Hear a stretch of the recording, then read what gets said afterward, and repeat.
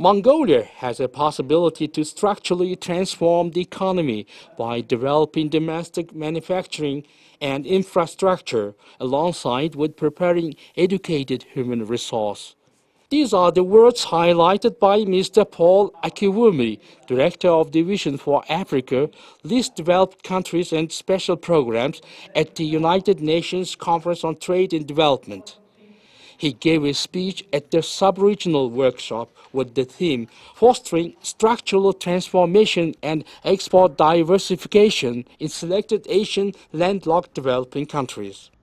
I think this workshop will be instrumental, firstly because it will give new initiatives and ideas on how Mongolia can transform its economy and diversify its economy within the various sectors. And secondly, it's a great opportunity. It's a great opportunity for Mongolia to learn from the other countries in the region who are also landlocked and face similar problems.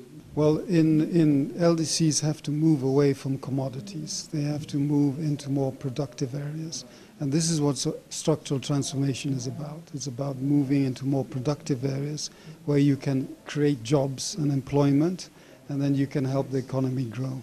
Co-organized by the International Think Tank for Landlocked Developing Countries and the United Nations Conference on Trade and Development, the workshop was attended by delegates of International Think Tank for Landlocked Developing Countries in Asia, Mongolia, Kazakhstan, Kyrgyzstan, Uzbekistan, Laos and Bhutan.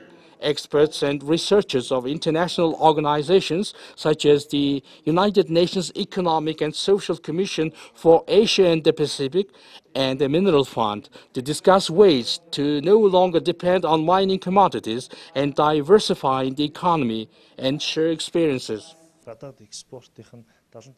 Some landlocked countries that are economically dependent on few types of mining products have yet to find a way out of the situation.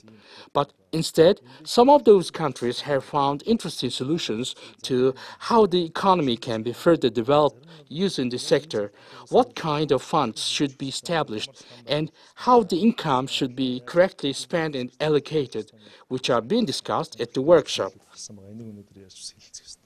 The two-day workshop will issue policy recommendations on solving challenges that the regional countries face.